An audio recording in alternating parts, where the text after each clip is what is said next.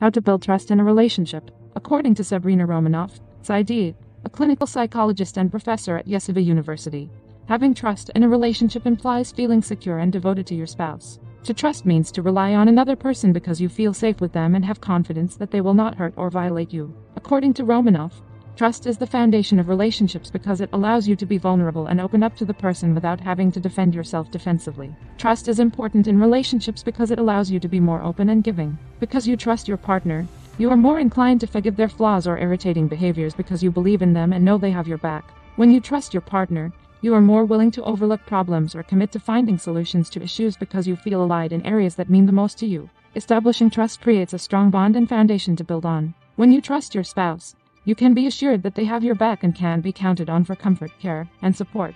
Trust takes time to develop, and if your spouse frequently fails to keep promises or commitments, you will begin to have low expectations of them. Lack of trust can impact your relationship as it may create many problems. A lack of trust can also affect your mental health. Romanoff shares some strategies that can help you and your partner build trust in your relationships. There are a number of things that you can do to help promote trust in your relationship. An important step to build trust is to be honest and forthcoming when you violate expectations or hurt one another. What matters is that you can learn from each other and become closer after you've repaired whatever was damaged as a result of the mistake.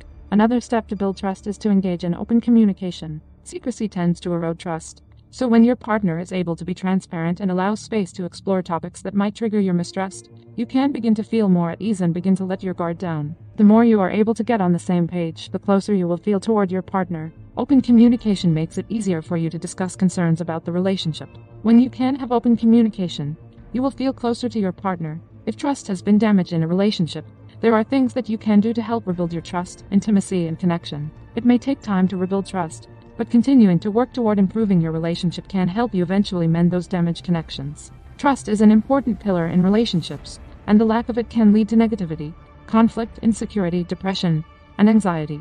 If your relationship is weak in trust, it's critical that you work together to restore it so that you may relax your guard and be vulnerable with one another. You can seek help from a therapist or a couples counselor if you're having trouble resolving your trust issues with your partner.